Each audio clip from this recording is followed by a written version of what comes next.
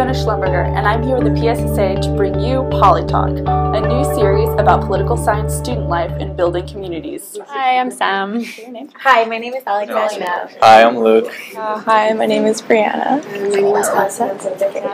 So do you know what the PSSA is? No. No, I don't.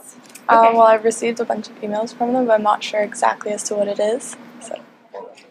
Well, if you don't know what it is, can you tell us what you think is missing in your political science student community or student life? Oh, that's a good question. I have absolutely no idea. I never really thought about that, to be honest. So. I actually don't get involved a lot in my political science life, but I think maybe a little bit more unity and awareness of what's going on would help, I guess. If we had more speakers come into Concordia and give presentations and stuff. Yeah. Do you know what the PSSA is? I know it's the Association for Political Science. I don't know anything else. Yeah, it's the Political Science Student Association, right? Yeah. Yeah. What do you think the PSSA does?